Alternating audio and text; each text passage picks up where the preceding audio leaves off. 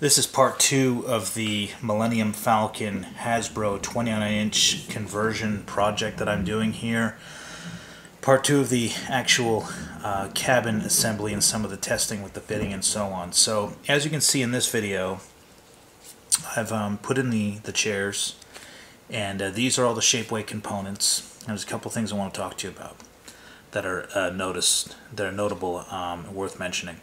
So first of all, with respect to these chair components being fastened in these holes, the holes actually weren't big enough, and so what I ended up doing was just using this drill bit here on my Dremel tool and sticking it in there and just sort of widening that up just a little bit. Now, I widened it up enough that they're still difficult to put in, and I actually screwed them in with one full turn. So I put it in, turned it all the way around, and they're pretty tight in there. They're not glued, okay, just in case I have to take them out again.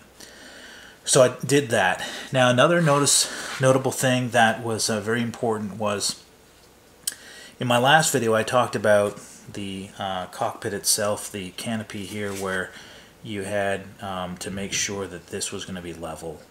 This front part here, the floorboard, would be below this.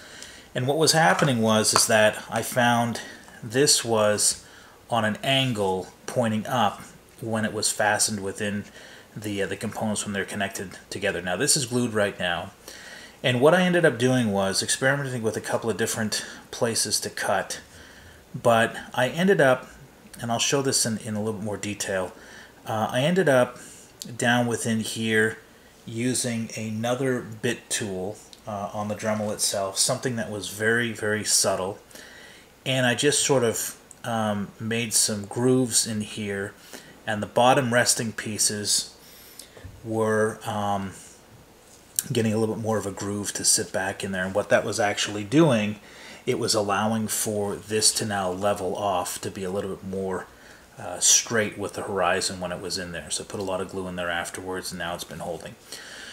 So the final thing I'll say before I assemble this very quickly and show you what it looks like so far is that I do have the 4-member crew from Shapeways, and I'll be putting those in, but the one that these were built originally for an actual model version, and it says on the Shapeways products that they're also available for the 29-inch Hasbro Falcon.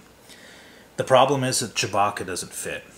Okay, I don't know what I'm going to do here to make this happen, but you can see here that just when you look at Chewie versus how this is all coming together, I don't have any clue as to how that's going to fit. So for now, the plan is to put him in the back seat, which kind of blows, but I'll figure something out there where I might just turn the seat this way facing one of the panels and so on, and you know, just work it out and put Leia in the front and so on. So what I'm going to do here is I'm just going to quickly assemble this, and I'll talk about some of the finished assembly.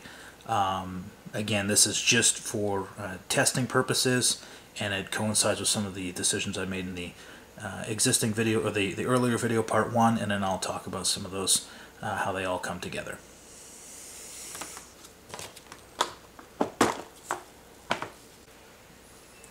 Okay, so this is mid-assembly. I haven't yet put the cone on, obviously, but I wanted to talk about some things just before I do that.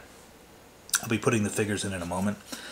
What I have here is that, you know, again, per my previous video and the options that were available, I chose to keep this original piece here for fastening that cone on top, and you'll see how well that really comes together. One of the things that I did find that I wanted to do, it made it a little bit easier, is that even though these rims here are down below as well, I did cut some grooves out just to make this available a little bit more easier to slide in, because obviously these are beveled downwards, so you're actually sort of eating into some space that this component needs to get into. So I just sort of chipped away at some of the sides there just so I make that slide in. Okay, so let's get the action figures in, take a look at that. Alright, so this is what the action figures look like. Again, Chewie can't fit in the front, so I've put him in the back. You can see he's a much larger than all the other figures, probably to a little bit of a disproportion in his size compared to everybody else. But anyways, that's how they fit in there really nicely. Obviously, I had to paint these, so now I'll go ahead and give you some more details on that, and then we'll go ahead and get that cone on as well. Okay, when putting the cone on, definitely something you want to be very, very careful with is that this is easy to break, and you can see that I actually have two cones. This one is the other one's on order, but you can see here I actually busted this.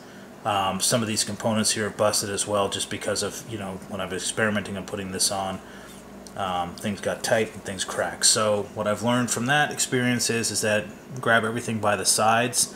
This is the heavier part. This is the part that you have to work with. Close up on the clamps over here, and then you can see if you just push this on. Okay, you'll get it in there.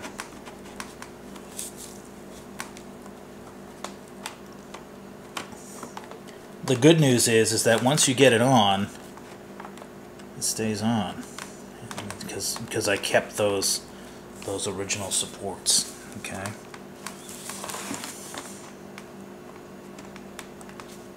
All right. Perfect. Okay. Since it's very, very tight, you can turn it. A lot of tension, which is good. You'll also notice that in the front